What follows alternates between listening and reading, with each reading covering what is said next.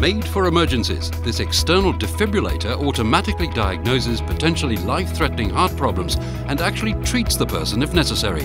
A miracle of modern technology. Here in Asia in particular, there isn't enough defibrillators, and it's about accessibility. It's about having them nearby and then also changing people's perception of that's a piece of medical equipment. Can I use that piece of medical equipment without formal training? And the answer is yes. This offering in the Hospital Equipment Zone at the HKTDC Hong Kong International Medical Devices and Supplies Fair 2016 is from a new Hong Kong entrant among more than 260 exhibitors offering a full range of equipment, technology and services. Hong Kong, I think being a very international city, presents some great opportunities for expansions not only within the Asian area and into China, certainly with China on our doorstep. We've developed some very unique technologies in Australia, a digital app which we use for first aid training, and we see Hong Kong as an opportunity to start broadening those IPs, those technologies into those countries. Look, it's been fantastic given it's the first time we've actually attended the show. We've heard quite a lot about the show from a number of clients that have been here before, so testimonials are always a good way to indicate whether it's a successful show.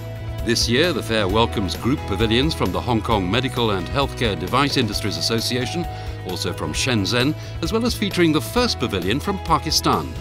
Exhibitors are grouped into 15 specific product theme zones. Among the many household medical products on show is this simple but ingenious nasal irrigator for ear, nose and throat specialism by a first-time exhibitor from new participating country, Sweden.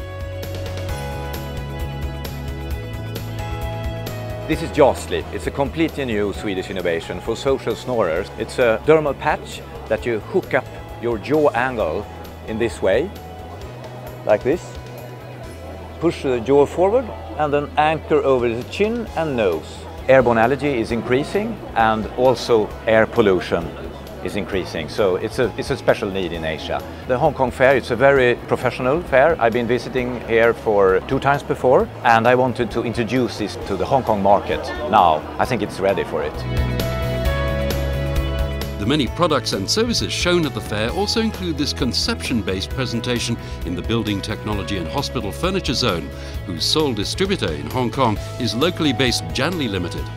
The numbers of dementia patients are growing disproportionately, hence the concept of a dementia-compatible room to help patients reduce worry and frustration. You can reduce, by a home-like environment, the side effects of dementia.